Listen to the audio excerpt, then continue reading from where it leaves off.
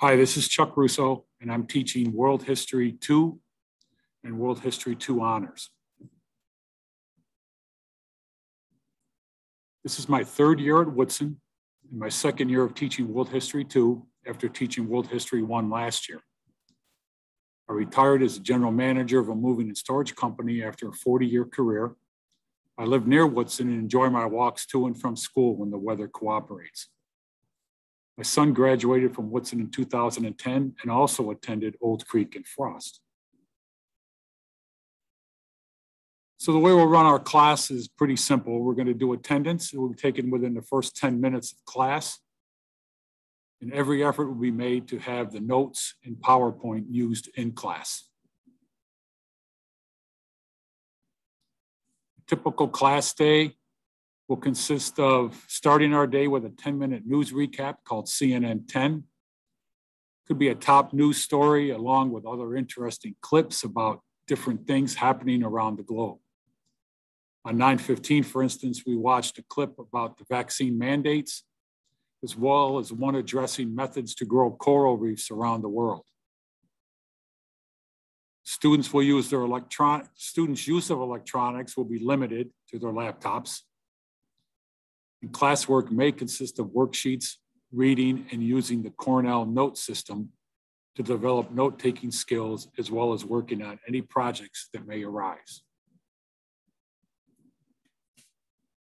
So our organization, our class will be listed by unit showing assigned work and tools used in the classroom. Currently, we are in Unit 1 for another couple weeks, and we'll have a unit test. The last week of September is the plan as of now.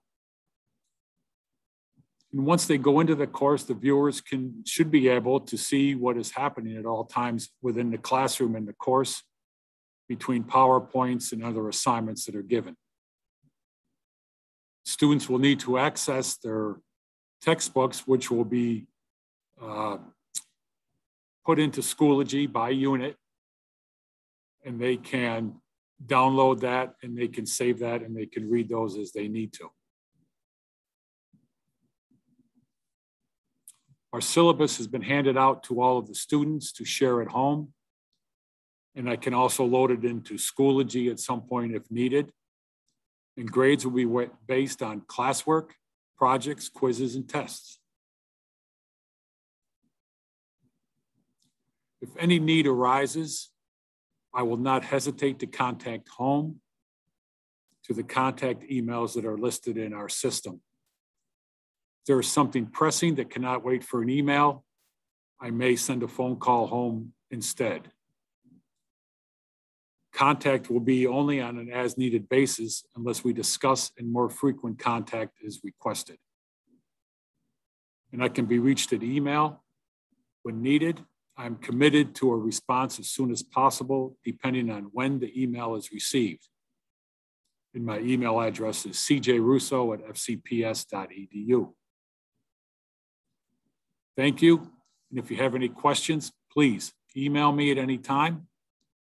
If you need to check on your student, I'll be more than happy to get back to you as quickly as I possibly can to fill you in and give you an answer. Thank you for sharing and listening.